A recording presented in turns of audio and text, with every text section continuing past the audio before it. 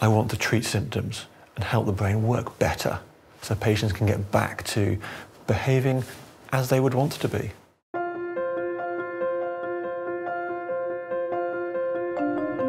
I'm partly a doctor in clinic with patients, but I'm also lucky enough to lead a big research group into dementia.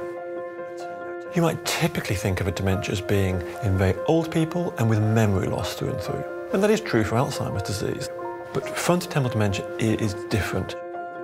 This is exactly what we'd expect to see in this particular illness. At a large scale, the brain looking in pretty good shape, but on the back here you can see it's thinned down.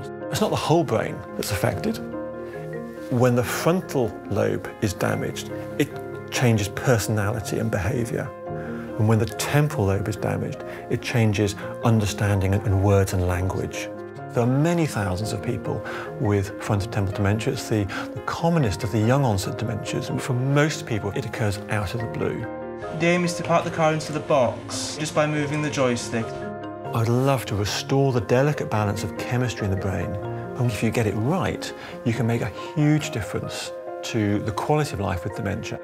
And you parking the car went all right? It's frustrating because you get in the box. Yeah, trying a bit frustrated. I can see you trying to correct yourself and get it back in the box. Yeah, that was brilliant. We can see on the brain scan how the medication you're on is helping the brain cells connect up and the brain to talk to itself better. Without the medication, day by day it was getting worse and worse and worse.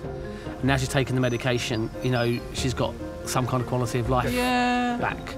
It's great that innovative firms like Ricoh are turning their attention to Alzheimer's disease and frontotemporal dementia. And the support they're giving to Alzheimer's Research UK is really crucial for helping with their research.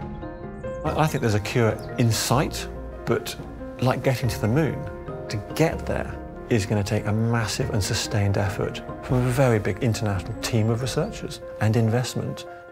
But it is in sight.